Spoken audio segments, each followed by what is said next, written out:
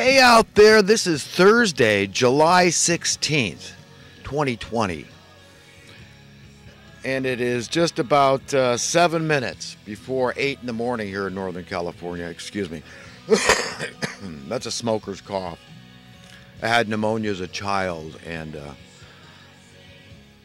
once you've had pneumonia, your lungs are scarred for the rest of your life, and they're kind of pitted, and you get the phlegm tends to coagulate. But phlegm, it sounds awful, but you know, it's a natural part of the body, like mucus or something. I mean, it's just one of those things that when you are a smoker, your body produces extra phlegm to protect your lungs, you know, like a lubricant. You know, pick it up and eliminate it through the skin. The skin is the biggest single eliminatory organ in our bodies. But anyhow, today I'm going to get into a lot of different stuff as usual. And I wanted to talk about mood, attitude, spirit. And, you know, many years ago I was going through a lot of heavy stuff in my life. My marriage was already shaky because I was an immature husband, bad husband, and I was a good dad, always been a good dad. Looked after my kids like a hawk, as they say. And but I was a crappy husband, there's no doubt about it. But I wound up going through some tragedies like everybody does, you know, and but I was having a really hard time dealing with the loss of my marriage, and that came shortly after the loss of my third child. My son died of what they call sudden infant death, which is a generic term for we don't know. I mean, it's just a mystery to us because you're this perfectly healthy baby boy. 2 weeks later, he's dead. And I mean, it's been called crib death. There's all kinds of theories about it, but it's interesting to note that a lot of people, researchers, including the Senator Rand Paul, who also is a doctor, says that he would never allow his child to be vaccinated day one. And he attributes this, as so many researchers have, to this one of the contributing factors to the sudden infant death, that it happens more to these babies that are vaccinated on day one, that their immune system's just still starting to kick in at that point, and they need the greatest nourishment of all. Their mother's milk is the best thing they can have, and that should be the only thing they have on day one. But anyhow, I did lose my son, died, and my wife was divorcing me, and I was very frustrated, very upset, and having a very difficult time dealing with these extremely important people in my life that I was losing. And I ended up going to a mental health facility just to get checked out. Say, you know, I wanted to talk to a shrink, basically, and counselor, whatever, therapist, and you know, see what was the score. But basically, you know, I never wasted these people's time too much. And, you know, he pretty quickly told me, because I was having an emotional breakdown. He didn't say that, I mean, but it was obvious. I was crying with a perfect stranger, bawling my eyes out. And, you know, that must be tough for these people. And I've got a lot of empathy for them for that reason. But I've been through some of that stuff. I've listened to a lot of stories myself. As we all do, we all end up hearing a lot of really heavy stuff in our lives. You know, it's coming from people that are often very near and dear to us. And sometimes it can be perfect strangers. But for whatever reason, we feel compelled to listen to the stories. In the case of a professional, of course, they're doing it for money. They're getting paid to do it. But in the case of family and friends and whoever else, we do it because we feel like we need to, like we must, like we're compelled. We have a compulsion to do so. as a human being, a sentient being that's sharing the emotions of another. We care. We care about the horrific tragedies that people experience. And it's a very difficult, unpleasant situation to deal with. But nonetheless, we do it because we have a heart and we care. This is our godly nature basically coming out when we listen to people's tragic stories. But one of the things this healthcare professional, this mental health care professional told me was that I had a low tolerance for frustration. And as anyone can imagine, people like myself with this low tolerance of frustration diagnoses, which, I mean, I don't think that was entirely fair. I mean, for God's sake, how many people have lost a perfectly healthy 2-week-old child? Okay, not that many, you know. And it wasn't even an accident. It was just, I don't know, no autopsy. I mean, did the wife, did the mother strangle him, suffocate him? Did the dad, what happened here? Did they roll over on him in the night? They had him in the bed, I mean, no, really, I don't remember any questions even. I mean, it was just, it is what it is. It's a dead baby. Perfectly healthy. I mean, that's, it's like mind-boggling. But to, that on top of shortly thereafter losing my wife, which was a shaky marriage, which was my own fault. So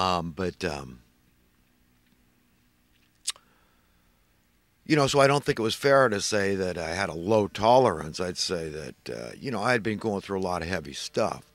So I was told I was clinically depressed, which seems to mean, well, that's, this is the definition of depression. And we know what brought it on, what induced this.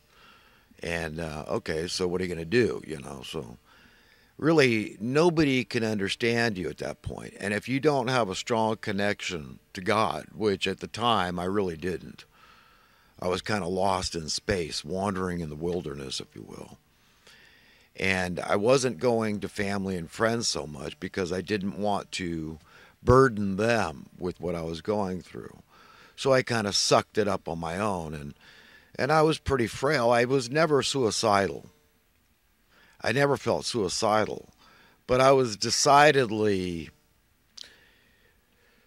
going through some heavies, a lot of convulsions in my life I was dealing with. So it was almost a bittersweet experience because there's some sense of perverted satisfaction from feeling like you lost everything and you got nothing more to lose. It's just like, well, what can get any worse? I mean, nothing can hurt me anymore. I mean, but of course things can. Things can always be worse.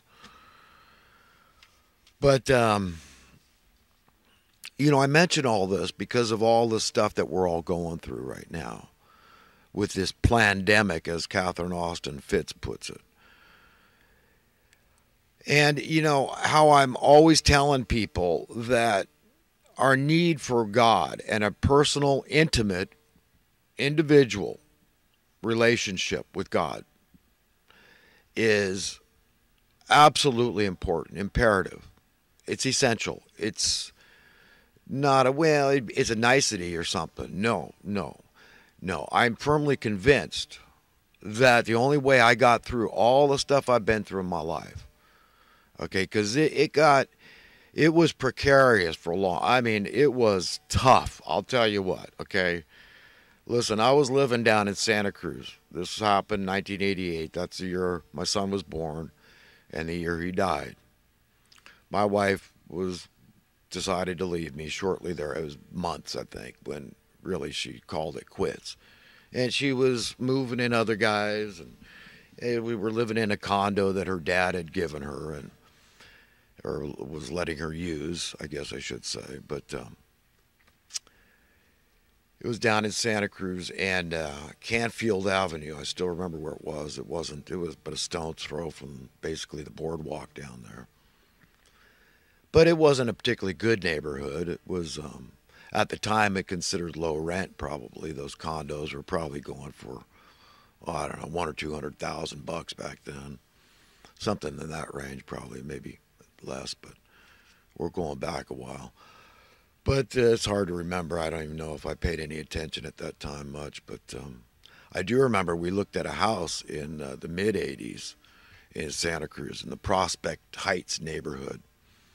And this older man, his wife had died, and he was leaving his house. It was owner for sale by owner, and he was asking $120,000. Really nice neighborhood, right across the street from an elementary school there.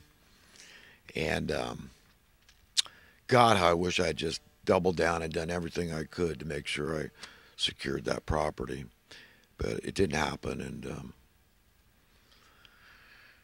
anyhow, I don't want to get into all the gory details of what happened in my short marriage and everything else that was going on. But anyhow, so in about 1988, 89, it was pretty much over. I was kind of just dealing with my wife seeing other men, and I had to get my own scene together, and I got an RV, and I put that in a mobile home park in Santa Cruz. It was at the Pine Knolls mobile home park there in Santa Cruz,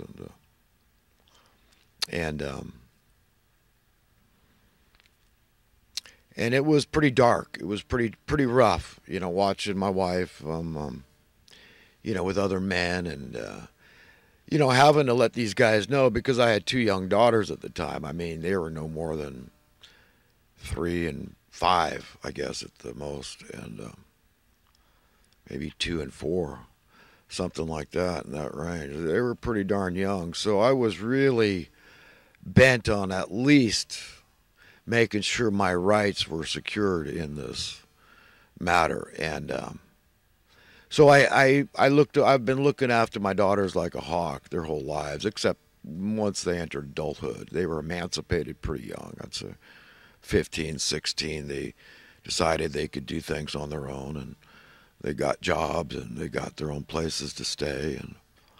But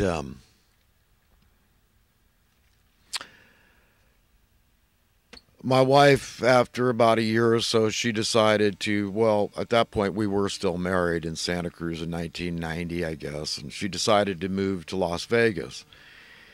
And she had a lawyer that her dad was hired for. Her dad is multi-millionaire many times over. At one time, my wife told me, I'm sure it was hyperbolic, but she said he had bought up half of Santa Cruz. He was a housing investor, real estate housing landlord, ran a property management company. And when I met him, I didn't know that he owned a casino in Santa Cruz, which I don't know how he got a permit to run a gambling hall, basically, in Santa Cruz. But the Sahara Gardens was called. He was an immigrant from Iran. He says Persia. So, and his mother, he's got ties to the Shah of Iran, according to him and my former wife.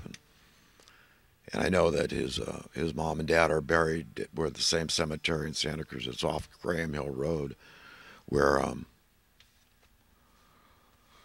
my son is buried, and right nearby. And his mom and dad are buried in these enormous tombstones. She was apparently a princess at one time in Persia. He calls it Persia, Iran. Whatever, it doesn't matter to me. I know very little difference in one's historical name and ancient Persia, I guess. That goes back into the Bible. But